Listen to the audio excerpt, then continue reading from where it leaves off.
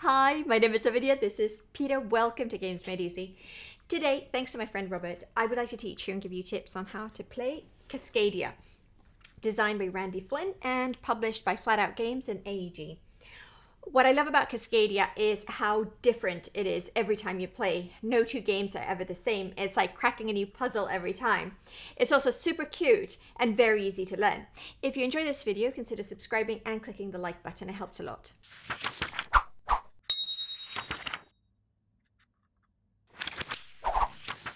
In Cascadia, a region of the Pacific Northwest, you compete with other players to create the most diverse environment as you draft habitat tiles and wildlife tokens to construct a beautiful landscape mosaic. When all players have completed 20 turns, they compare their Cascadia to see who has built the largest contiguous habitat corridors in best harmony with the wildlife they populate. The player with the most points wins the game. Let's set up the game, starting by giving randomly to each player one of these starter tile habitats.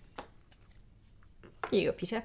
You have rivers, mountains, forests, prairies, and wetlands habitats.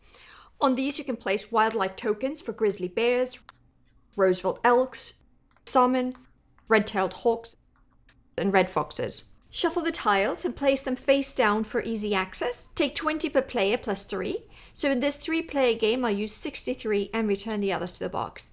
Place all of the wildlife tokens in the cloth bag for now. This tile with a pine cone and an arrow is called a keystone tile. I'll explain later how you can use it to gain nature tokens. For now, place them close by. The rest of the setup is the same no matter if it's 1 or 4 players. Draw 4 habitat tiles face up in the middle of the table. And then take 4 wildlife tokens from the bag and place them in front of each tile so they form 4 pairs.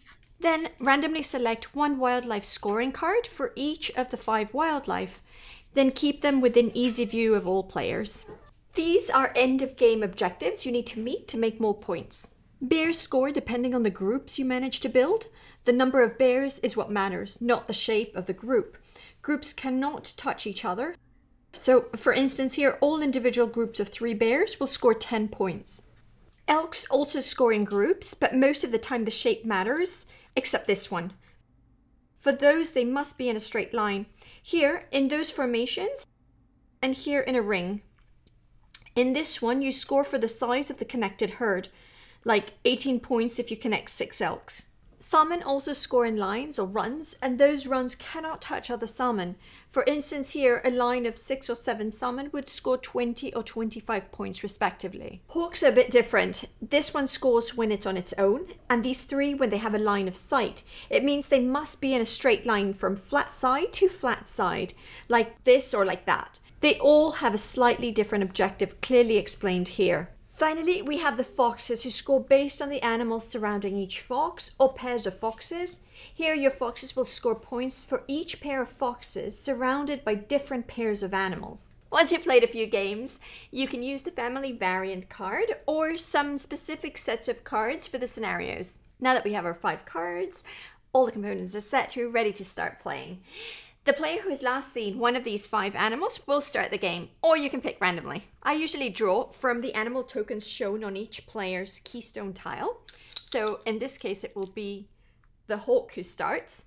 So now that player has to pick a pair of habitat and animal in their turn. At the beginning, you can only pick one of the 4 pairs available to you. You have to place it next to at least one edge of an existing habitat. Here, here, or here, but not there or on top here.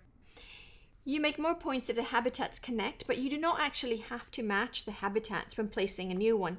But ideally, if you can, try to grow 2 of your habitat corridors at once.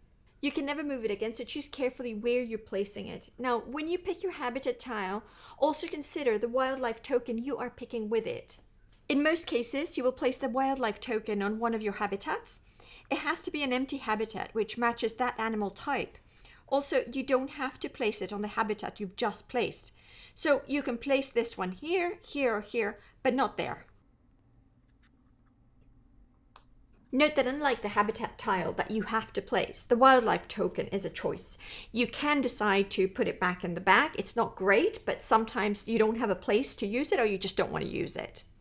Now refill the empty habitat and wildlife slots without moving the existing tiles and tokens. Don't forget to pick up a nature token if you've placed the animal on a keystone tile. You don't use the nature token immediately, but it will give you more flexibility in the coming turns. You can use the nature token to change all or some of the wildlife tokens. If you do, place those you've discarded aside and pick new tokens one by one from the bag. Then return those you just discarded back in the supply bag. A nature token also lets you pick a wildlife token that is not in the same pair combination as the habitat tile.